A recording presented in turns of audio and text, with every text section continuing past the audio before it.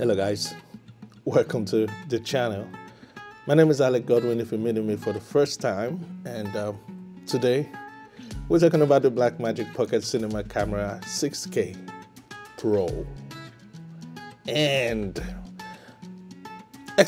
my experience using it on a major project, a music video. I believe that it will help you decide if this camera is for you and generally what you can achieve with the camera if you do get it. All that and more coming up.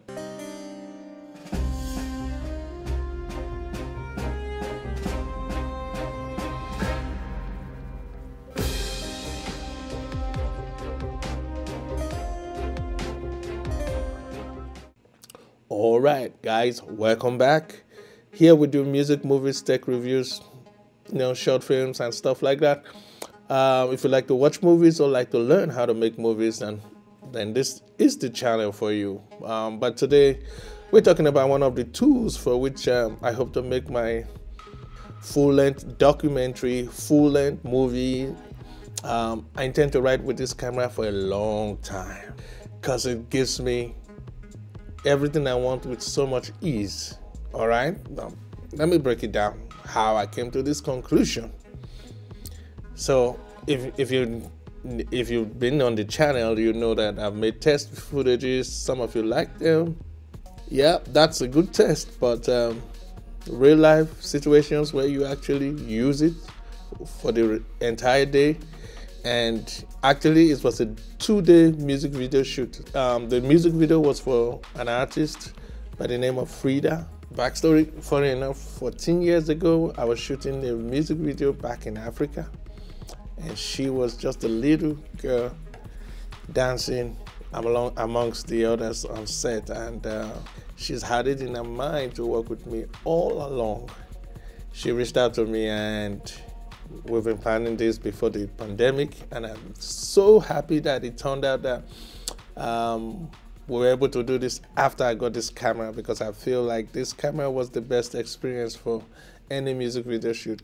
Let's check out some of the clips.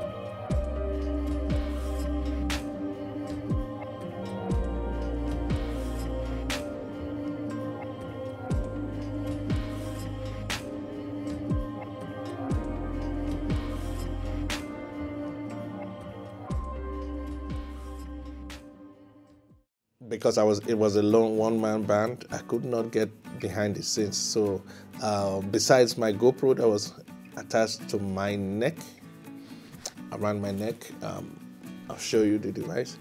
Because it's a one-man thing, I had taken the Pocket 6K because it's the same sensor. I was going to use both cameras just to ease up some stuff.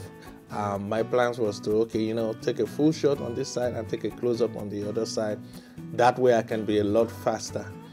It was okay at first to assist with the 6K, but when we went out, having not, because all the parts were, in different hard cases, my Bmpcc system. Yeah, so I will take what I need at a time. And so I had this ready to go. This is tilter, and the Nisi filter is in here. This is how it was stored up in my bag, and I will be doing a review, a comparison between this filter and the internal one from Blackmagic, and that's what I'm using. I'm recording the Pro. This will probably be my first vlog with the Pro 6K Pro. Yeah, and this will be the first time I'm using the audio, and it's XLR with my Sennheiser, and so it's all part of the test.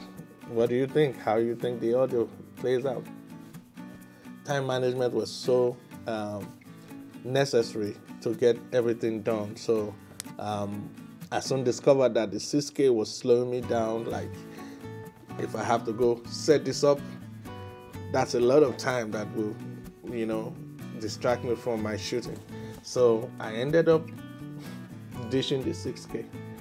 That's how fast this thing got me. It's like I had 4 VMAP batteries ready to go, charged and ready to be used. They ended up being useful because I used them. I had to go to some spots without connection, so I used the VMAP batteries to power up the lights. So they were really useless, but for the camera, I did not have to use VMAP. What did I use? I started up with the battery pack. Now, I'll talk to you about Las Vegas. Now, Las Vegas, the experience was the battery pack. And it was on point because I was all over the place. And I should make another video for my time out in Las Vegas. My experience shooting with the grip was awesome. I was like, wow, this is going to make me go real smooth for the music video. But not so, So my point is that there will be time. My advice will be, have it ready. Have everything ready. So I had the options ready. I started with the grip, and sooner or later I discovered that, for me to be more effective, because I knew at some point I'll get it on the slide pod, the Mozart slide pod. Yeah, that's what I used at the end of the day. That was the only device I used. I knew I was going to mount it on that, and there was this little plate, one of these little stuff, along with this ball head. This one is from Best and Photo or something like that. Best and Photo, something like that. So I knew these were going to be needed at some point in time, so I didn't want to rig. I didn't want to have the base plate there, so I just knew that I had to be ready to switch up and not be taking off battery grip, every now and then. So I quickly resulted. I have this charger that charges really fast. I'll probably flash it on the screen. Yeah, so it was right there charging all the little, all the Sony MPF batteries. I did one at a time. I did not switch up, I did not use the battery grip, which would have given me 3 hours. Like I said, that I used for Vegas trip, and 3 hours was enough for the day. But for this now, I was going to be doing a lot of handheld, and I just needed it to be light and be ready to go to the next. Okay, so it was one battery at a time, and I still did not feel, because it was ready. Every time I was shooting, I had like 2 batteries in my pocket ready to go, and the others were, so in all I have about seven of the MPF batteries ready to go. Now it's 3 original from Blackmagic that I have, that I always use with the battery grip, but the others, third-party batteries, they are good as well, so I have them charged every time. So and what I would say, if you're using this process, if you're doing this process on a shoot, you should never depend on the one charger stuff. So I have a two charging charger unit, a charging unit with two slots. That's what you need. I have four of those chargers, because most of the time when you buy them, they come with their charger unit, the batteries and charger. So it's very cheap. That is why I think that's the best way to go. You either run with the single batteries, depending on your stuff, or the deck of, which is the battery grip. You can't go wrong. It was just so comfortable. I didn't have to carry the weight or tripod. When I put the camera on a tripod, which I did a lot of shots with, the camera on tripod just like that, it still was a nice experience. Like, it was easy to just take off and jump to the next scene. So VMAX battery for me right now wasn't. I had other stuff ready, other power options, which I will talk in another video. For those of you who are not comfortable, because I'm not going to say this is perfect for me, so it should be perfect for you. But there are options. I had them ready. I have options, power options. I will talk in another video.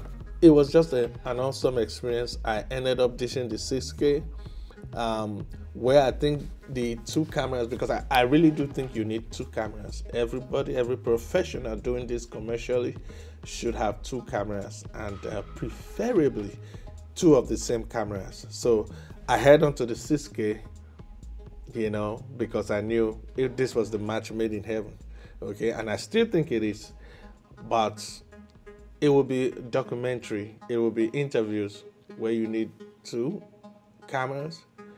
That's when I will use them side by side. If I have to run with one, it's always going to be the 6K Pro.